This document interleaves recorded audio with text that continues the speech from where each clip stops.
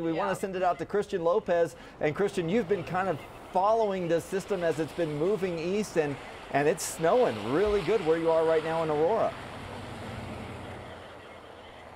Yeah, that's right. This is actually the most snow I've ever seen, so I'm fascinated by all of this right now. And I tried to build my first snowman and I failed miserably because the snow is just kind of too dry, and I did my best, but still need to wait on building a snowman until next time. But let me show you what it looks like right now. You can see just how much snow I'm walking in. It's completely covering my boots right now. As far as road conditions, you can definitely tell that this road has been plowed at least once or twice. Not a lot of traffic out here right now.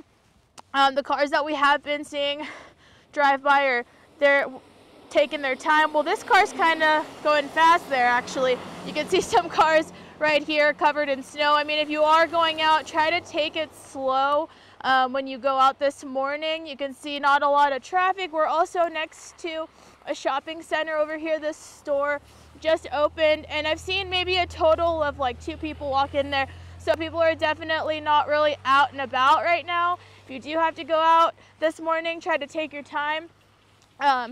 We're also seeing some snow plows driving through. I'm actually seeing one coming down the road right now and helping kind of clear some of these roads. We're going to stay out here and continue monitoring these conditions for you so you know what to expect if you do have to head out this morning. Guys, back to you. Yes, sometimes the grocery store parking lots are the first to be plowed. Other times, yeah, they're really covered.